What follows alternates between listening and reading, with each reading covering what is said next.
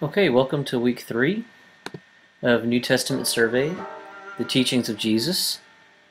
What you hear, hopefully, in the background is Rachmaninoff cello, Sonata, first movement, and just wanted to add a little bit of spice to the lecture. Just seemed like there should be some background music. Today we're going to cover the teachings of Jesus. And we're obviously not going to cover each one individually, but the characteristics of them. I don't know why this is not playing.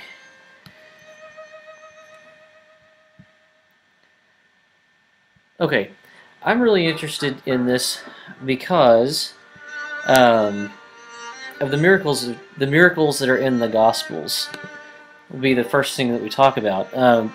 You might remember in another lecture I said that you really can't reproduce the miracles of Jesus. That is, I've seen a lot of movies about Jesus and skits at church and dramas, and you really cannot replicate a blind person receiving their sight, or a mother receiving her dead child alive again in her arms.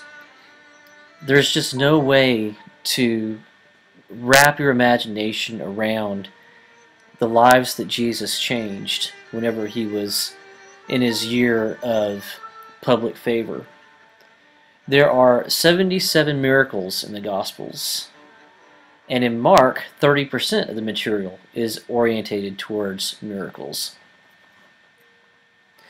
Now, I was raised to understand miracles as myth, and that is, as a New Testament scholar, I was taught, not necessarily by my professors at Wayland, well, actually, not by my professors at Wayland, but by the critical scholars that I read, both at Wayland and at Bright Divinity School. It was popular to view all of the miracles in the Gospels as legends or myths about Jesus. And I've been leaning more and more towards a belief that Jesus actually did perform miracles. But there are a lot of different kinds of miracles in the Gospel, and some of them may well be myth, and some of them may well be completely true. But I never gave up on the miracle of the resurrection, and that allows me to work backwards and accept all the other miracle stories, because what is greater than Jesus rising from the dead? Okay, some scholars have suggested, as I said just now, some scholars think that the evangelists, and the evangelists are the writers of the Gospels, they invented the stories of Jesus' miracles. Now, this is a very tempting thing for scholars to believe, because we're taught that any historical effect has to have a historical cause. And that is, the historical effect is the miracle, but there is no historical cause for a miracle. There's no way to replicate it. As I said, we just can't wrap our imagination around it. And we cannot observe another miracle taking place in the same way that we can observe things that happen in the natural world. And so it became very popular for scholars, Christian scholars, to say that the writers of the Gospels simply invented the stories of Jesus' miracles. But Metzger thinks that there are, well, he actually is right, there's little embellishment on miracles. That is, the miracles in the New Testament are pretty much bare bones. Jesus, it says that Jesus was walking on the road, and there were two blind men, and Jesus healed them. There's not a lot of embellishment on them, like it's not encased in a whole legendary or mythological story. It's just, this is what Jesus did. So Metzger thinks that it's not convincing that the evangelists simply invented the stories. And he notes that unlike the Christian Apocrypha, Jesus' miracles are restrained in number. But yet we just saw, 30% of the Gospel of Mark is orientated towards miracles. So I'm not sure if that argument holds much weight, but that's what Metzger says. Okay, there is, Metzger says that we should avoid the common prejudice against the possibility for miracles. That is, we live in a scientific age where people are pretty prejudiced against the possibility for miracles. That is, we've figured out everything, or we like to think that we've figured out everything. So we explain the ancient miracles in light of current scientific discovery. And so demon possession is no longer a demon, but epilepsy. The blind man did not suddenly see. He was just never blind in the first place, or it was just a made-up story. Metzger notes, and I think this is irrelevant, but even Jesus' enemies note his power. Jesus was known by some Romans as a magician, or actually some Jews write that Jesus was a magician, and in the Bible itself, some Jews say that he's in league with the devil, and that's why he can do the things that he does. So Metzger tries to argue that because Jesus' enemies note his power, that Jesus might actually have some power. But we're getting these stories from secondhand encounters. Like the text that calls Jesus a magician was written like 100 years after Jesus lived. And the in league with the devil is in the Bible itself. So that really can't be used as proof that Jesus did miracles. We need an external source. One thing that I think is very strong about Metzger's argument is that every strata of the literary tradition includes miracles. And by strata, we mean the New Testament stories did not spring out of Zeus's thigh like Aphrodite. I hope that's the one that sprung out of his thigh, fully developed. The New Testament went through a lot of stages, and we can see in the text that every stage of literary development in the text includes miracles. Now that's pretty strong, and what it means is miracles were a part of the very first Christian gospel.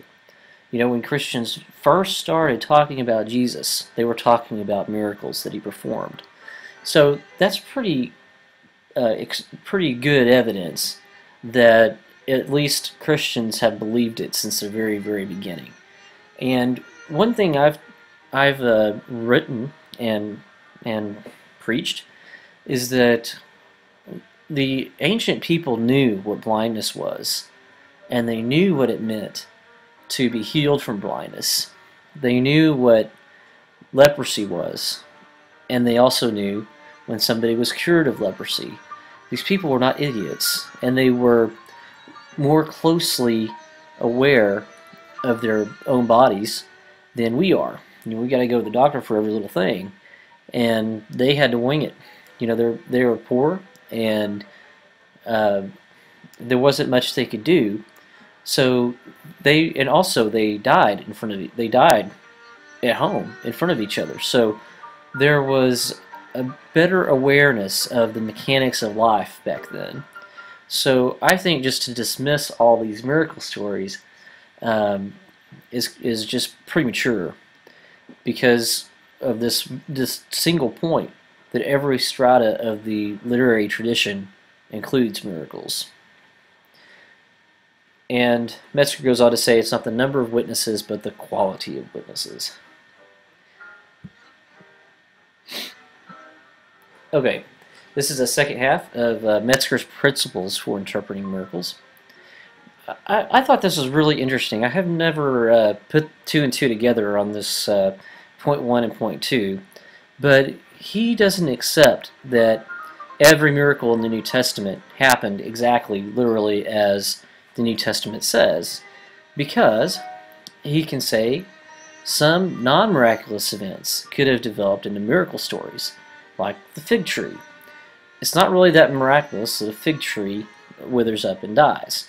And it looks like someone took this kind of thing that people see regularly and worked it into a miracle story about Jesus cursing a fig tree. It isn't bad. It's a good teaching. It's useful to us, but more than likely it originated as a non-miraculous event. And then also some non-Christian stories could have been attributed to Jesus. He says like the demons and the pigs. Now I don't know of a story, and we would say here we would say pagan stories, like the stories about the Jesus mysteries. And I hate to say that, but there were some pagan stories that could have been attributed to Jesus.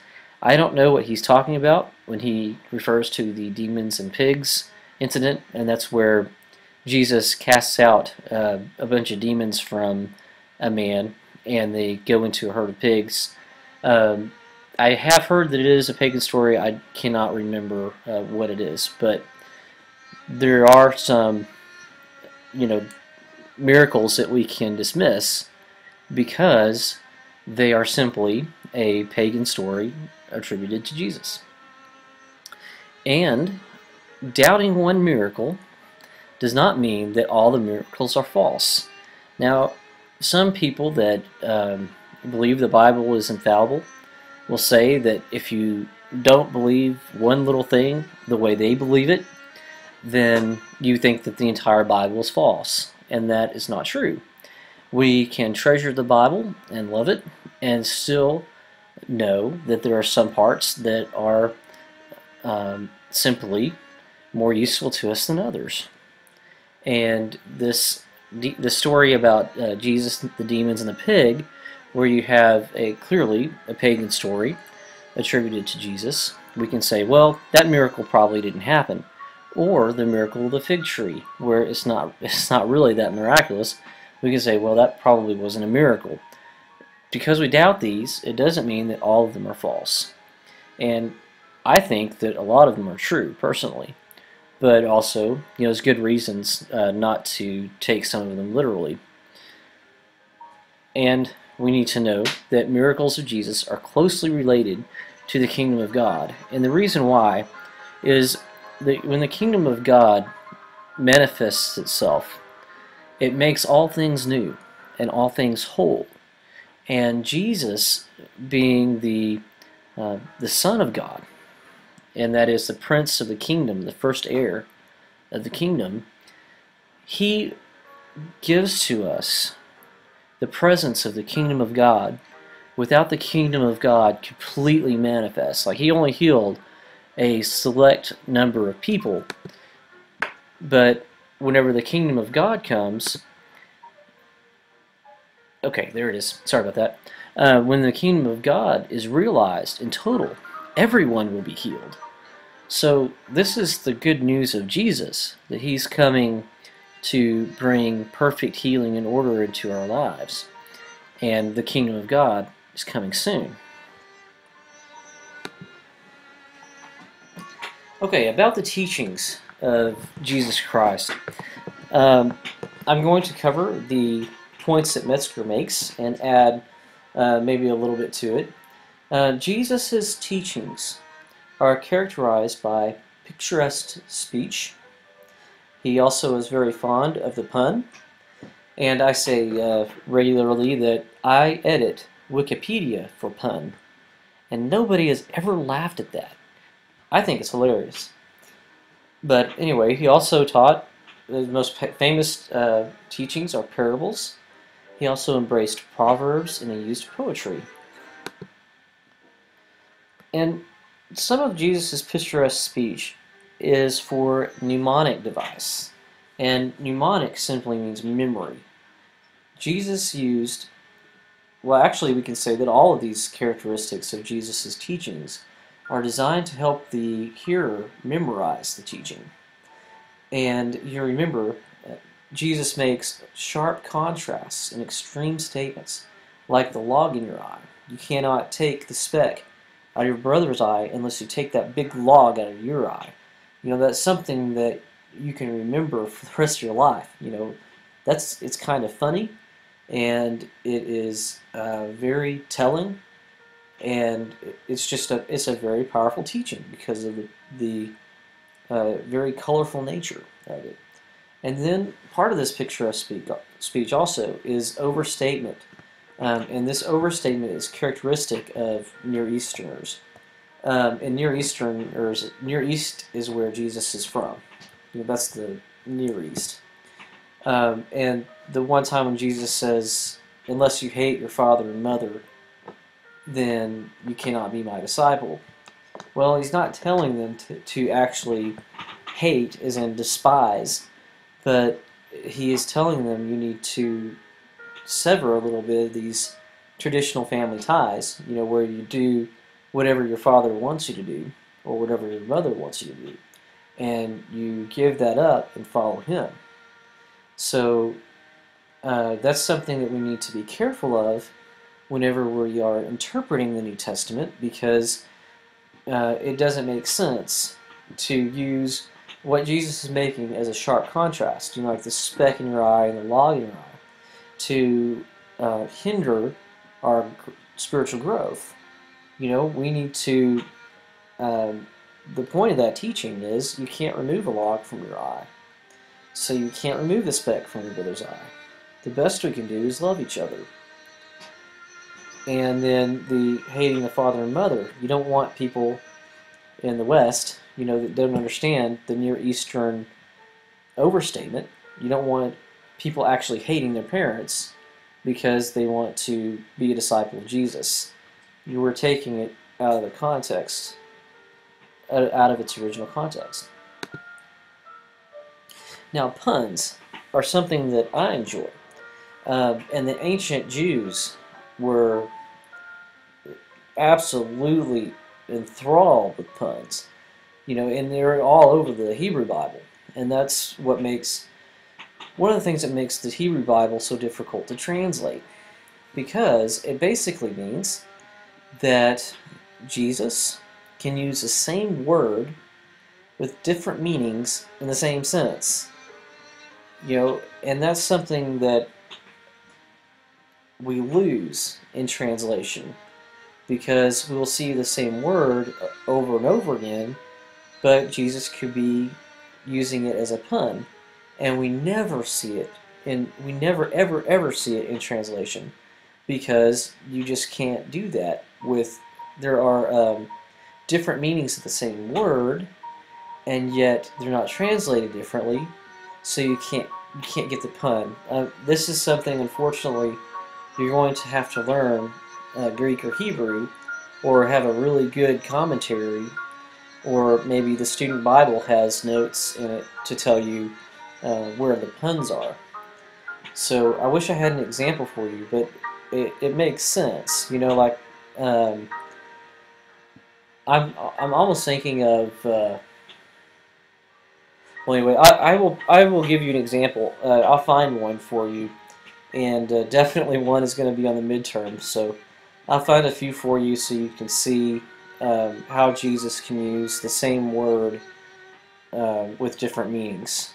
But you can imagine how difficult that is for churches who want to divide over one little word in the New Testament. Well, it can mean different things. Okay, parables. This is what Jesus is famous for. They are teachings that are in a story, and the story is fabricated. Like the parable of the prodigal son is so real and so personal that it seems like it has happened over, and it has happened over and over and over again throughout history. But Jesus is using it as an example of God's love, and he's not giving a historical account of a son leaving his father with his inheritance.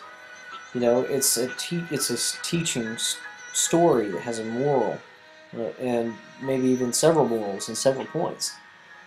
They are beautiful, but they are challenging to interpret. And I mean, we have been going around in circles for 2,000 years trying to figure out what these parables mean. There is consensus. Like we think that the parables mean thus and such because of their historical context and all that. But there's so many different aspects of a parable that you never really stop interpreting it, and that's what makes it so much fun.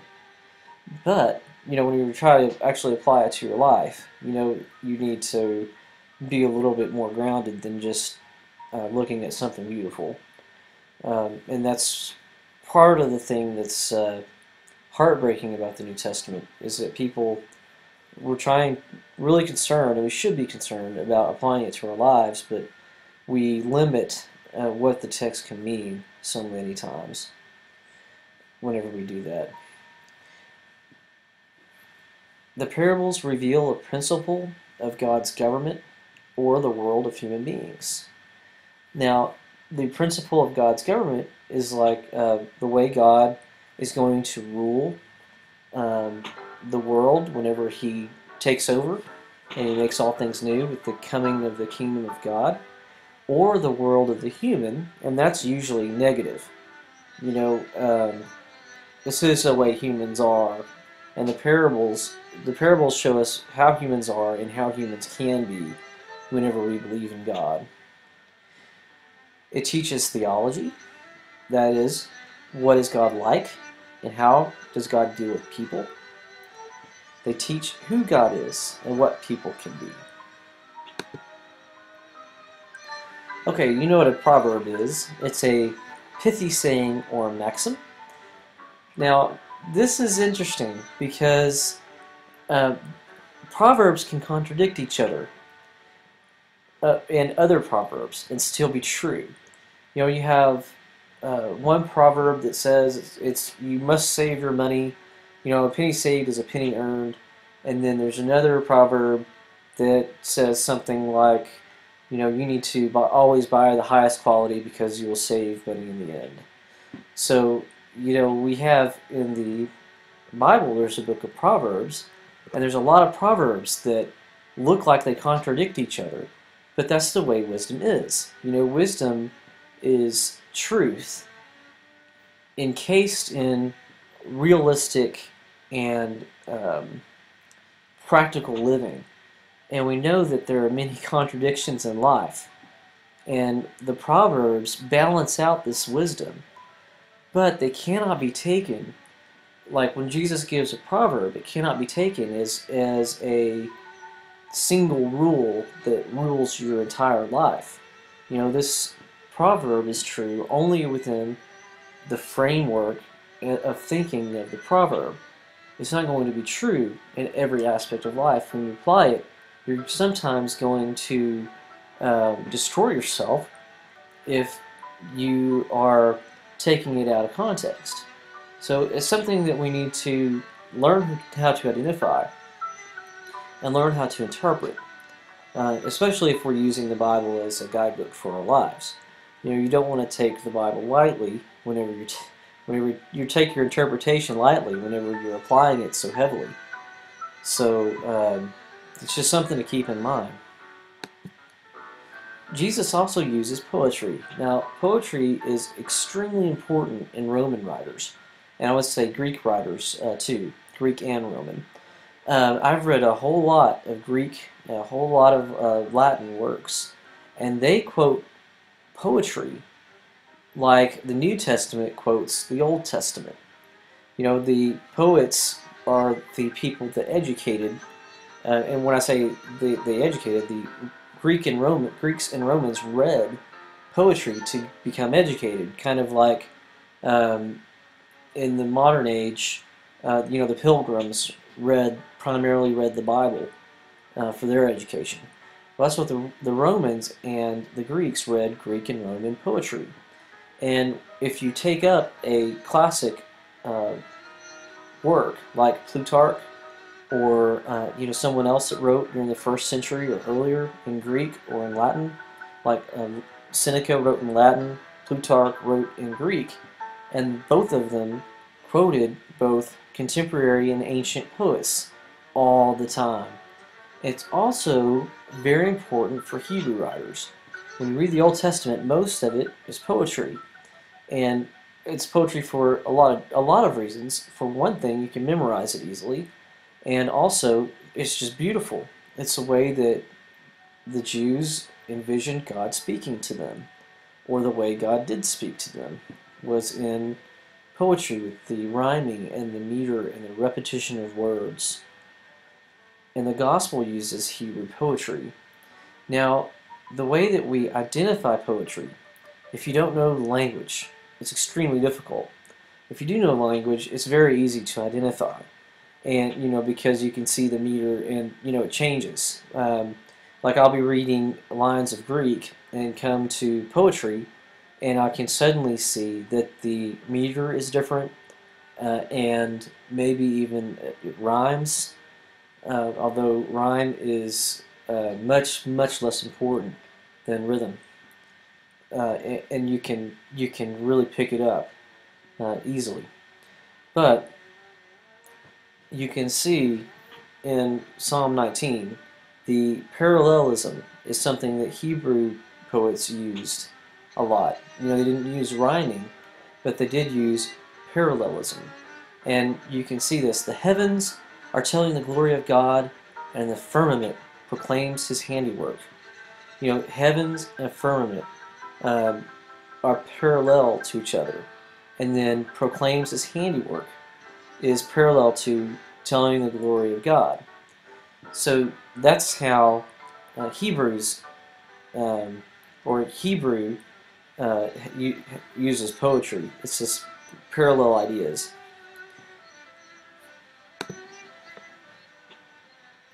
Okay, Jesus taught, of course, a lot about God. Now, most of his teachings are proclamations. They are declarations that aren't supported by long philosophical debate and dialogue.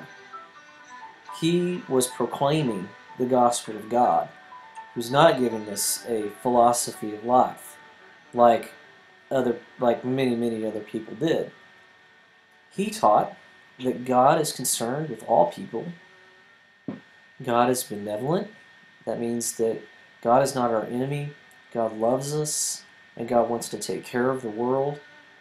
Jesus said that God is the divine Father, not only of Israel, but also and especially Jesus and his disciples, and also sometimes the entire world. Okay, the kingdom of God is something that I've referred to a couple times earlier. It basically means, in the New Testament, that God is going to renew all things, and he's going to establish a new kind of kingdom, a new government that is perfect, without suffering, and something that a place where God can completely reveal his goodness to all humanity and the whole earth. Now, this kingdom of God idea does not appear in the Old Testament or in the Old Testament Apocrypha. Now, we remember that the Old Testament Apocrypha is a group of writings that are not in the Old Testament, but they are in the intertestamental period. They are written between the time of the Old Testament and the time of the New Testament. And they include a lot of ideas that appear in the New Testament, but not the kingdom of God. There's this idea. Well, the Jews did look forward to a time when God would establish himself as the King of Kings. But that was more of a nationalistic idea, like a fellow like the Maccabees would liberate the Jews from Roman rule, and establish Jerusalem as the center of the world, with God fully in control, like a new theocracy, basically. Now, in the New Testament, with Jesus' teaching, there is a present and future kingdom. Jesus, with his birth, and especially his ministry, it begins the presence of the kingdom of God. You know, Jesus is healing, and Jesus is bringing unity and preaching peace and calling people to repent. You know, he is the present kingdom, the sign that the kingdom has come. And not yet, or present, or future, I'm sorry, the not yet aspect means that the kingdom is not completely fulfilled yet. You know, obviously, God has not made all things right in the world. But at some point, God will. This is called eschatology, or the last times, study of the last times. This is called now and not yet. The kingdom of God is now, but the kingdom of God is not yet. You know, it's still something that is coming. It is a gift that people may inherit, and a kingdom that is coming. And repentance is the key. Okay, Jesus is teaching concerning himself. We have the Messiah, the Son of Man, the Son of God. There are three titles that are used to describe Jesus in the New Testament. The Messiah is Hebrew for anointed one. It is anointed by God, or this person is anointed by God to do God's will. Jesus rarely uses this term to talk about himself, and it embraces the nationalistic and political expectations that I was referring to earlier, that the Jews expected a Messiah to come, who is basically a military leader, who would kick the Romans out and establish a new theocracy in the temple. Now, this is something that's very interesting. I don't think that Paul ever uses the word Messiah to talk about Jesus, and if he does, it might be one or two times, and maybe not even in the authentic Pauline letters. Now, it indicates, you know, we don't say Jesus Messiah. You know, Paul always says Jesus Christ or Christ Jesus, or just Christ or Lord. But he never uses the Hebrew term. He always uses the Greek term, Christ. That indicates a separation between Judaism and Christianity. Now, the Son of Man is something that Jesus uses with some regularity, and I think that he calls himself the Son of Man as a title more than anything else. This has a variety of meaning in Jewish writings. It means the frail prophet. You know, you see the Son of Man, not the Son of God. You know, a son of humanity. It emphasizes the human aspect of the Son of Man. It also refers to the congregation of saints and the Superman. Now, the Son of Man term appears in the Old Testament Apocrypha, whereas that the other term earlier,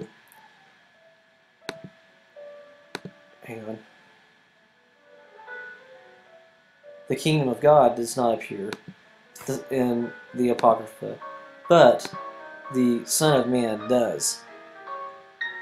And the new meanings that Jesus placed on this term was the Son of Man's suffering, death, and humiliations.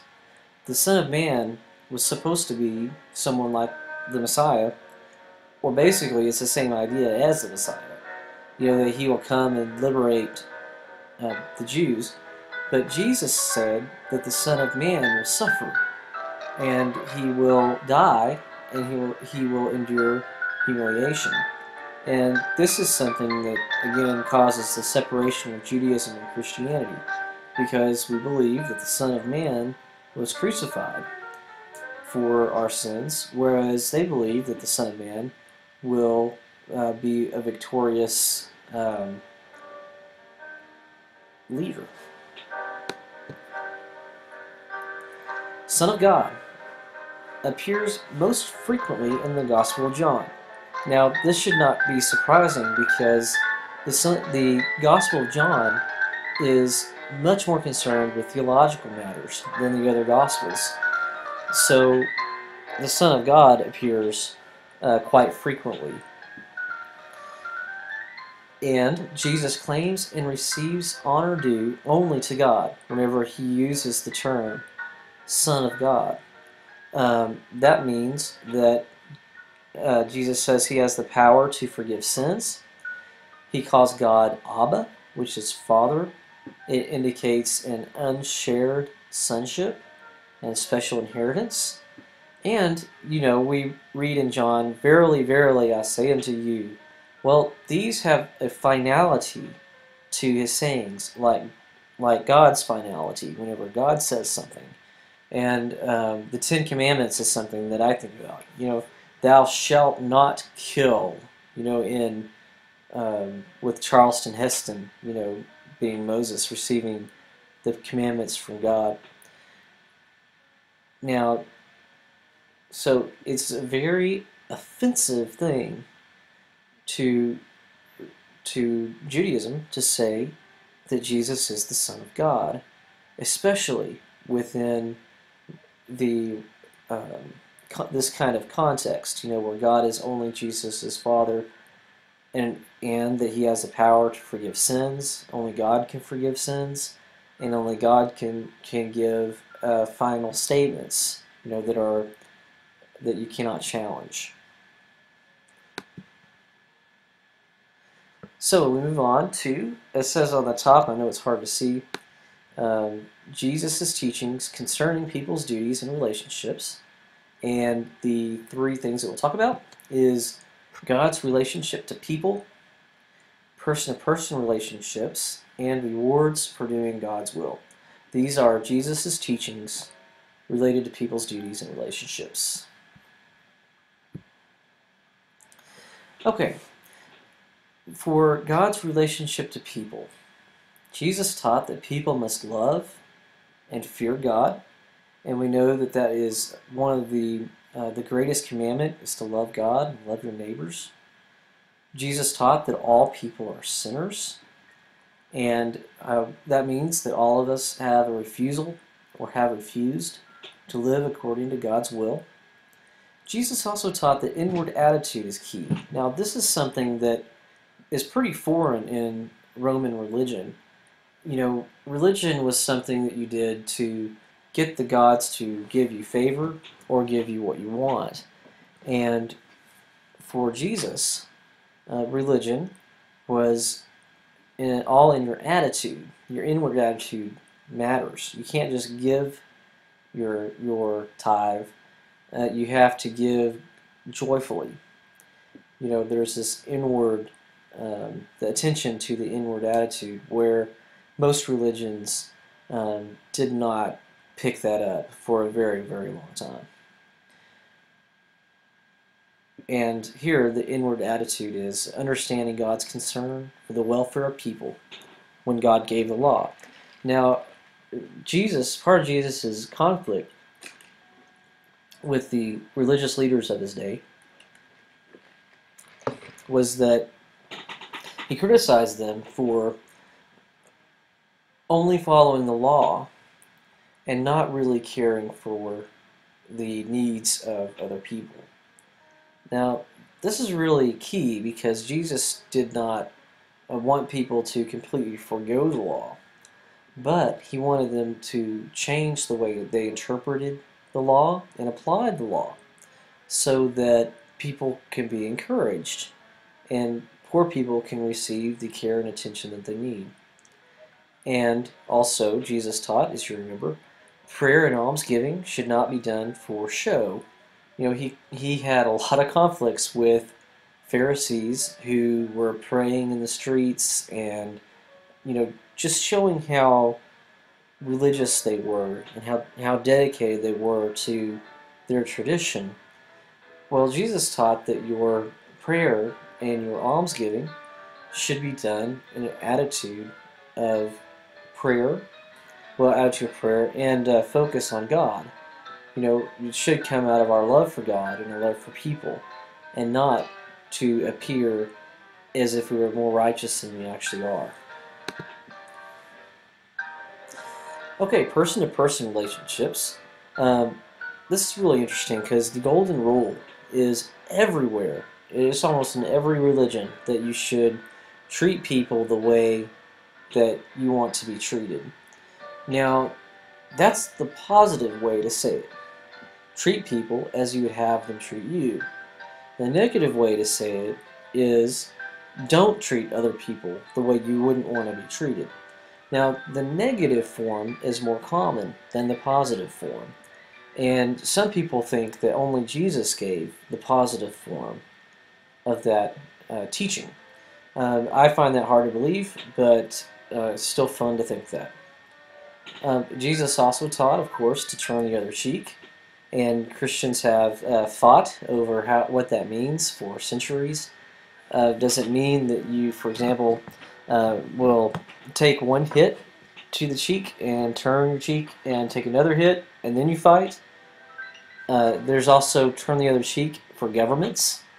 Should a government turn their own cheek? Should Christians fight in wars? There's also give to those who beg, and this must be a favorite to Wall Street types who have more than enough money for themselves. This has been difficult for me. Out in Fort Worth, people beg all the time.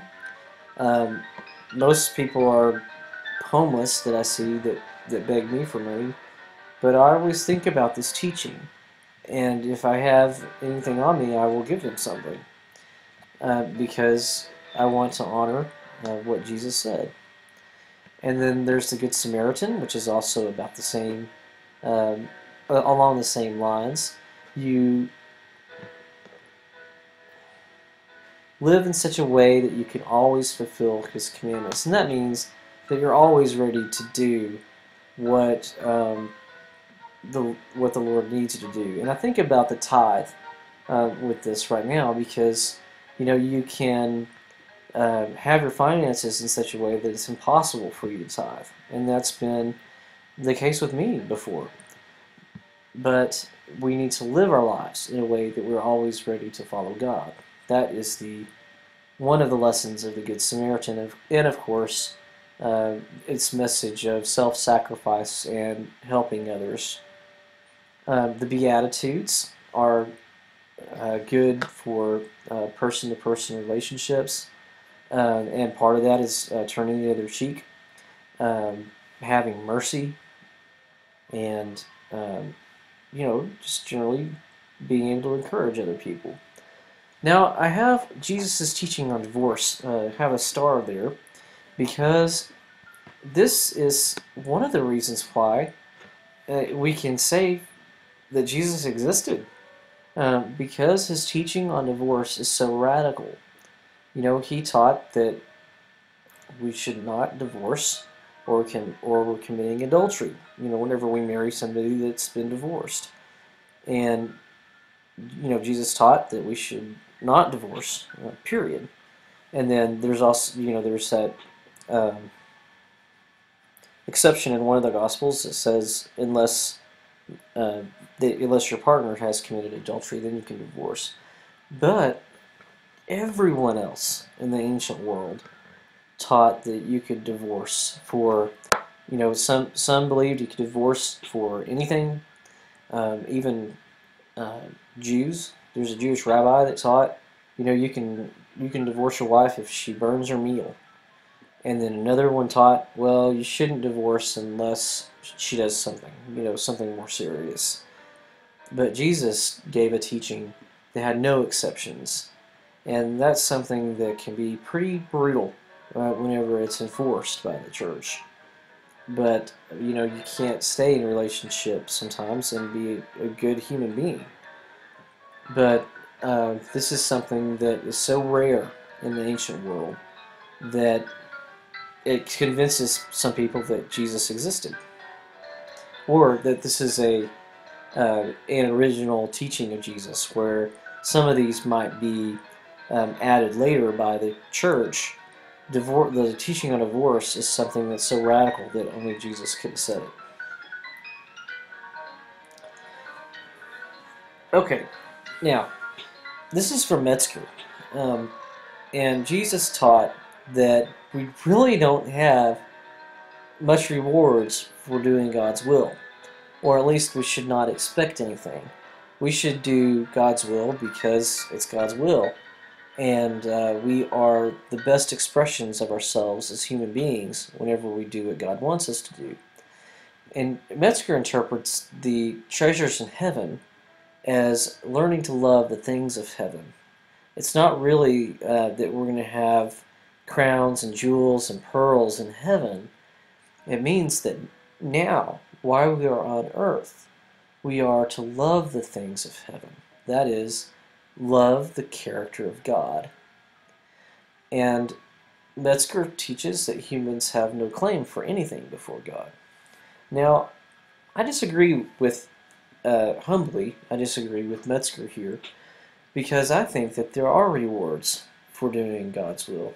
And I hope that some people will be rewarded that have done wonderful things for their families and for their country and for the world. I do think that God will reward us. Now, I don't think that humans have a claim to anything before God. I think that God in His love and grace will reward people that have done good things and punish those who have done bad things. You know, it's just what helps me sleep at night, and it's what I think the Bible says. So, anyway, I disagreed with Metzger here. I'm not up in arms about it or anything, but and I think he's right that we should learn to love the things of heaven.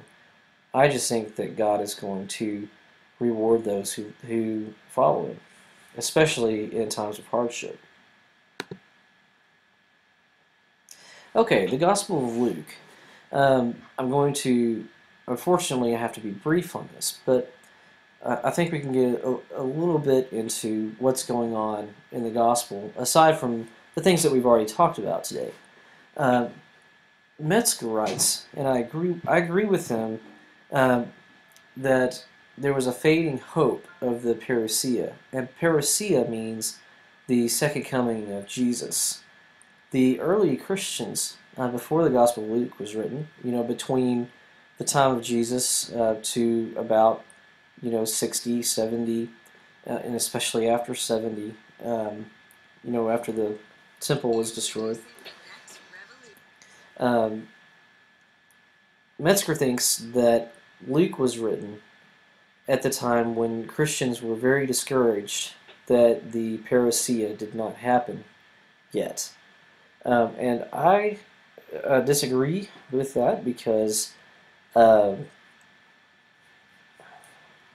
this is something that was very popular to believe whenever Metzger was writing his book. That the earliest Christians were devastated that the parousia didn't happen, and it was one of the most divisive aspects of early Christianity.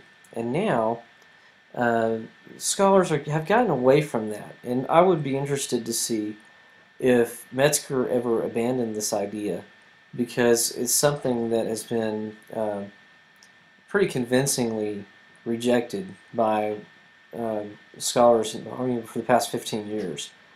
So, we focus more on the development of the church and not so much on trying to anticipate what's happening in the church, in the community, based on one or two little interpretations of a text. So that's something you can take or leave as you read Luke.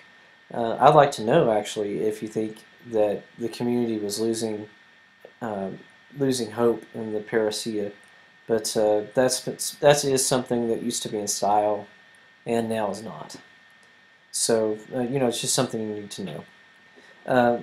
Wealth and poverty in the community. This is something that is interesting in the Gospel of Luke because The focus is on unity in the church, where there are some wealthy people and some poor people. You can have a pretty big divide between these two groups, and certainly there was a big divide in the ancient world between the wealthy and the poor. I mean, they lived not radically, they lived radically different lives, but they also knew what was happening, because in some houses that were built in the ancient world, they were built like what we call maybe half a city block in Lubbock, where I'm from, or that would be one big building, and wealthy people would live in a very large part of the building, and then poor people would live in squalor, on the other side of the wall. So they had an awareness of what it was like to be poor, what it was like to be wealthy, because they were sleeping right next to each other. And there's also a concern for the relations of the state and the church, and that is the Roman situation. This means that Luke has an interest in presenting Christianity in such a way that it's not a threat to Roman rule, and it can be passed around to Roman or Gentile audiences, and perhaps the Romans would then therefore develop a sympathy for the Christians and not want to kill them. Okay, basic theological ideas in Luke. There is an interest in salvation history, and scholars call salvation history okay, I'll explain it like this. You know how if you're a Christian, you probably think of there were times in your life where God really came through for you, and you can, if you lay those out together, those times, like whenever you were struggling with something and you made it through okay, and then you made it through something else, and then something else later, that's a salvation history. Me and my wife have a salvation history in our marriage. We're like, this is where we made it through something that was really tough, and we can identify that, and we can talk about how we made it through each one of those times that were really, really tough. And, whether it be a financial issue or a death of a family member, or, not knowing where we were going to live, or needing a job, there's all these little things in life, or big things in life, where by faith, that God brought you through. Well, that was like the history of the Jews. We all know that in the history of the Jews, they suffered greatly. And, they had these periods of long suffering where God brought them through. And a prophet would come by and say, God did this for us. And God did this for us. God brought us through challenge after challenge. That's a salvation history. And what it means is God's going to do it again. We can trust in God to bring us through whatever we're suffering now, because God has brought us to this point. And that's something that was very, very important to Jews at the time that Jesus was living, because we know that they suffered greatly under the Romans, and they suffered even worse under the Greeks, or the Greeks, the Seleucids and the Ptolemies, from Babylon and from Egypt. That's why I was wondering, should I really call them Greek? But they are Greek. So there's an interest, because Luke starts with the law and the prophets, saying it ends with John the Baptist. It's also the beginning of Jesus. The law and the prophets are the Jewish salvation history. And Luke is concerned with making Jesus a part of that salvation history. And then there is the apostleship of the 12 and the work of the Holy Spirit. Theme, that means I'm done. So if you have any questions, please feel free to contact me, and we'll see you next time.